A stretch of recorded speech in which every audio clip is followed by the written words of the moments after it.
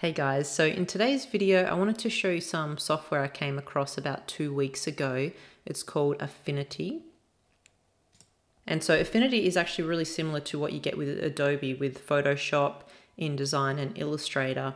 So Affinity have Designer 2, which is going to be like Illustrator, and they have Photo 2, which is similar to Photoshop, and then they have Publisher 2, which will be similar to InDesign. So I've used Photoshop for years and I love it, and it's a great piece of software, but it is just really expensive. So I came across this and I've been watching a few reviews on YouTube about it, and it looks like very similar to Photoshop, and I feel like it's something I can transition over to pretty easy. So like for example, I used to use Adobe Premiere Pro to edit my videos, and then I made the move over to DaVinci Resolve, and it took me probably a good 2 weeks to sort of really start to get used to using DaVinci Resolve. But you know, it is doable, and just because you've been using something forever, it doesn't mean you got to stay with it. And for me, if I can save some money, I'm going to give it a go. So 2 weeks ago when I first looked at this, the prices were very appealing, but they're actually on sale today. And this is not sponsored, or I don't have any affiliate links, like I have nothing to do with Affinity. I just wanted to share some information that I came across. So for a one-off payment, you can get the whole package, which includes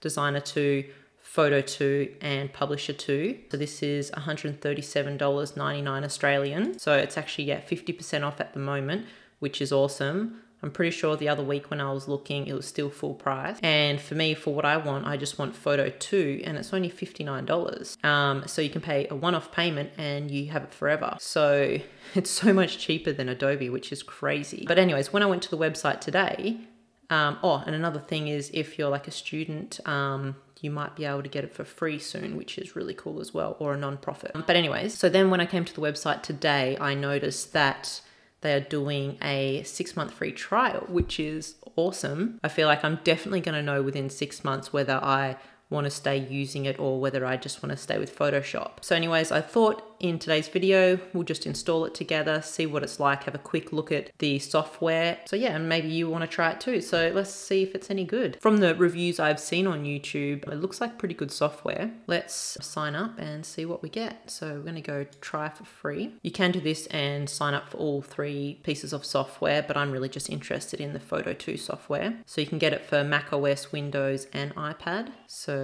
I just want it for Mac OS, so we'll go try for free. Okay, so we just put in our email address.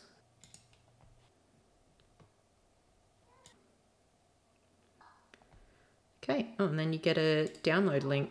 So it looks like you don't even have to put credit card details in. So that's really cool.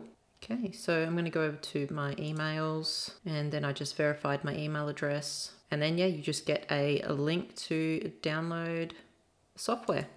So if this software is actually good, Adobe probably need to take a look at their subscription plans and maybe rethink what they're doing. Okay.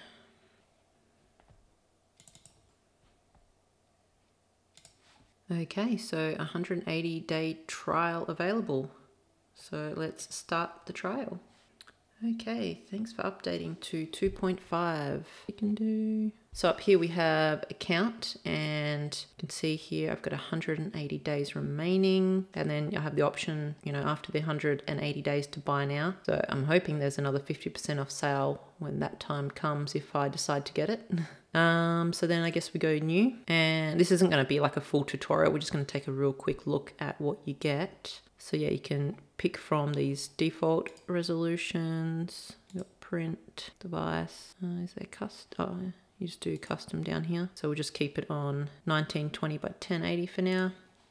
Okay, so the layout looks very similar to Photoshop. You have all your tools down the side here, and you have like your layers over here. So yeah, it looks pretty good and very similar to Photoshop. So I feel like it shouldn't be too hard to learn how to use, which is really good. So I'll leave a few links in the description below of the videos I watched about it. They sort of going a little bit more in depth of the tools and stuff like that if you're interested in that. But yeah, I think if you want to save a bit of money, this could be a really good option. Or if you're just starting to get into design, or you need to edit thumbnails for your YouTube channel, learning this software or even transitioning over to this software could be a really good idea. So yeah, I'm gonna, start teaching myself how to use this, and hopefully it's gonna be a good alternative to Photoshop. Anyways, I hope you found this video helpful, and if you did, make sure you hit that like button and subscribe to my channel, and hopefully I see you in the next video.